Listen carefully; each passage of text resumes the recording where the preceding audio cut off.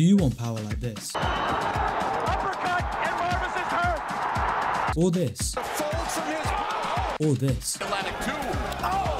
Well, you probably won't have power like this, but I can guarantee you that if you do these 3 things, you will significantly improve your power. Number 1, resistance bands. Resistance bands are a crucial piece of equipment that you need to implement into your workout to improve not only your power, but also your speed. A great way to do that is to use resistance bands while shadowboxing. To do this, you need to grab both ends of the band and wrap it behind your back. Your elbows should be outside of the bands. From here, you can do your usual shadowboxing, but now with a bit of resistance. Number 2, weights. Weights are another great way to increase your punching power. Of course, doing explosive exercises are better to train since that emulates explosiveness of your punch. However, even if you do exercises like bench press, back squats, deadlifts, you can still improve your power. Remember, a lot of the power in your punch comes from your legs, so you must train them to be able to maximize your power. Number 3, the medicine ball. The medicine ball, in my opinion, is the best way to increase your power. There are a few exercises that you can do that can specifically target the areas needed to improve your power. The first exercise you should do is a wall slam, which is where you grab a medicine ball and throw it at a wall, mimicking the act of throwing a punch, as you can see here. Now, if you don't have a wall to throw the medicine ball at, then do what I'm doing and throw the medicine ball into the air and run after it. The next exercise is to do medicine ball rotational slams, where you slam the ball into the ground. If you want to make it more challenging, then you can jump and slam the ball into the ground as you come back down, like this. There are of course other exercises that you can do, and if you want me to go through them in detail, let me know in the comments down below. I hope you did enjoy this video. If you did, leaving a like